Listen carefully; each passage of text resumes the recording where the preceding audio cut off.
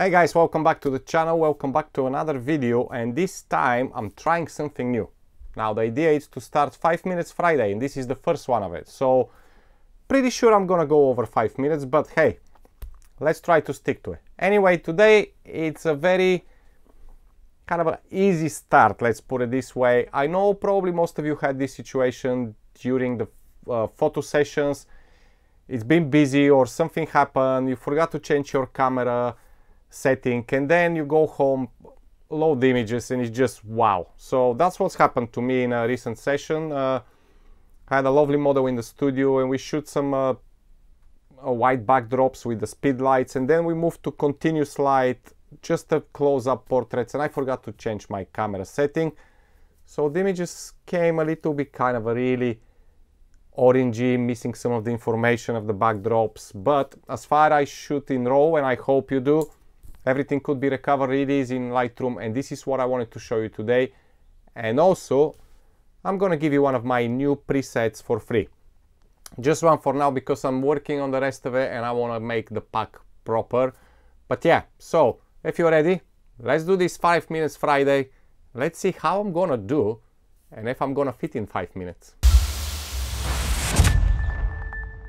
Okay guys, so let's do this, yeah? 5 minutes Friday. Let's do a really quick one. So as you can see here, all of my images, it's edited. I left this one just to show you how quick you can adjust your white balance, just with a few touch. And of course, I'm gonna talk to you about the free preset included in this tutorial. So this is the set before we shoot with Olivia, and as you can see, it's shot on white with the speed light. So when we move to the close-up and the backdrops, I forgot to change my camera setting because I didn't use speed lights. I use continuous LED light. I use Godox SL60 with a lantern softbox. If you're interested, fantastic unit for a close-up shot. So the link is down in the description. You can get one for yourself if you want to do close-ups and you don't want to do speed lights. However, very important, check your camera white balance. So this is what's happened with me. I didn't change and we end up with this. Now, as far as you're shooting in RAW, you'll be safe. So let's go in the develop mode and show you very quick how to fix that. You're probably aware of the Lightroom auto white balance, but first of all, I always first check the profile. I always do Adobe color, and then in the white balance, as you can see at the moment, it's as shot, so it's on 7400 temperature, which is quite warm. We can see we lost a lot of information from the backdrop and add a lot of orange and warm to the skin. So let's fix this. Usually if you press auto, it will do a pretty good job, depends on the situation.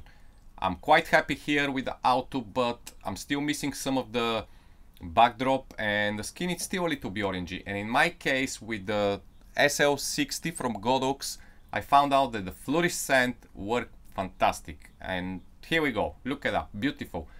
One thing though, you need to think about it and you need to look. In this case, I have a little bit too much magenta on the skin, so I'm just gonna bring it down to around 5 points. I'm gonna keep some of it, but I'm gonna make the skin more settled. And now we're gonna work on the backdrop and on the skin to make everything pop out. So with exposure, I'm absolutely fine here because I have the light very close to Olivia on the right side, so it's pretty much on the full blast and it's fantastic. But I want to remove some of the reflections and make a little bit contrast between the model and the backdrop. So what I'm gonna do, I'm gonna bring up the contrast a little bit, just around like a 10 points, not too much, just a little bit. I don't want to push too much, but then I'm gonna bring the highlights down to around 67, 68, something like that. Now with the shadows, I want to increase, so instead of going darker, I want to increase a little bit just so I can get this side here on the eye a little bit more kind of a light. So I'm just gonna increase to around 41, 42. With the whites as well, I will go down to about 38, and with the blacks, I'm gonna go around -10 just to introduce a little bit of the black. So let's see before and after. Yeah, pretty much. So texture, clarity, dehaze I'm not gonna use. In some cases you may want to increase the clarity, it's look fantastic, but in this particular image I wanted to keep it nice and soft, so I won't touch anything. One thing I do actually here, usually on the close-ups, I always play with the vibrance and saturation. So with the vibrance, I'm gonna bring a little bit of the vibrance, 22, 23 points, and I'm gonna drop down the saturation. I will use a little bit of the tone curve and then a little bit of the H-cell colors, and you see why I'm doing this. So if we go on tone curve, let's close the basic, we're done. Tone curve, just a basic smooth, like a S curve. Just gonna bring the end of the blacks here a little bit up, then introduce 1 point, give it a little bit darkness, and then gonna bring the lights as well. So we're gonna give a little nice kind of vibrance to the model and to the backdrop in the same time, and help them lovely separate to each other.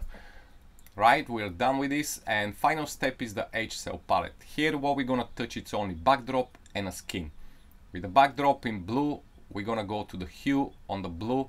Obviously you can change color here. If you're fancy to do some kind of a funky stuff, go for it. You can play with it because it's gonna obviously just affect the blues. But what I'm gonna do, I'm not gonna change color. All I want is to just increase a little bit the blue, so I have a little bit more contrast. Then with the oranges in saturation, this is her skin. So at the moment it's pretty good, to be honest, but I'm still having a little bit kind of an orange pop out, and I don't want that. So I'm gonna bring down to around -16, okay? Something like that, -15, -16. And then with the blues, I'm gonna increase a little bit the saturation to give it a little more separation to around 25 to 28 points. So every image is different, depends what you're working on, but this is basically what I wanted to show you. And finally, luminous, it's only on the blue. I will increase around like 8 to 10 points, and I'm done.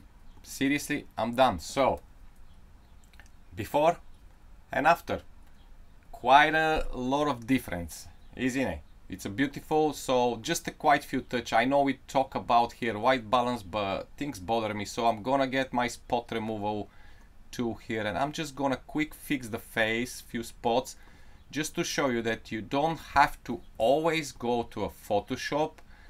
Lightroom is doing pretty good job when it's come to small fixes like this, you know what I mean, like some spots removal. You don't really need to bother with Photoshop, just a quick one. Sometimes you need to move the spot to help Lightroom to find the right pixel, but apart from that, you're absolutely fine. And there you go, I'm happy with this. And yeah, before and after. So just to tell you quick, I'm working on some presets here. This is the cold and blue at the moment, which as you can see, I did very quick kind of around this my preset area, but if I press on this, I have the preset ready. You're gonna get this for free, so check the link in the description to download this preset. And I'm working on more presets which I'm gonna release soon on a very nice price, so you can all benefit from them. They're for different scenarios. For example, I have this image. This is using the vintage and edgy, but you can have a warm and smooth, or washed, or soft and vintage, depends what kind of a situation you're working.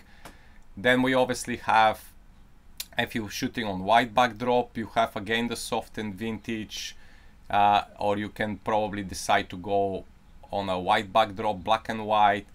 And of course I have this here as well, which is the color gel.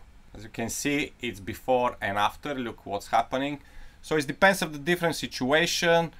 I have a black as well on the dark backdrop, or on a white if you want to change things. I'm kind of perfecting at the moment the presets, so stay tuned. They will be released soon, but for now you're gonna get this, the cold and blue, for free. And this is it, guys, from me. As I mentioned, there's a link in the description to download this preset. If you came in this situation, or maybe shooting in the similar kind of a setup with the blue backdrops and close up, it will help you. Very quick and easy fix. Also, let me know what you think about 5 Minutes Friday. I will keep making them, but let me know, and probably give me some ideas what you want to see. Do you want to see more about image editing with Lightroom, or do you want to see more Photoshop, or you want to see some Premiere Pro? Just drop some comments so I can gather some ideas. I already have some on my list, but more is better, okay? And yeah, thank you for joining in. As always, Don't forget to share, like, comment, and subscribe, of course. It means a lot to me. Okay? Stay safe, and I'll see you next week with another video. Definitely 5 minutes Friday, but in something else as well around midweek. Okay? Bye bye for now. Bye.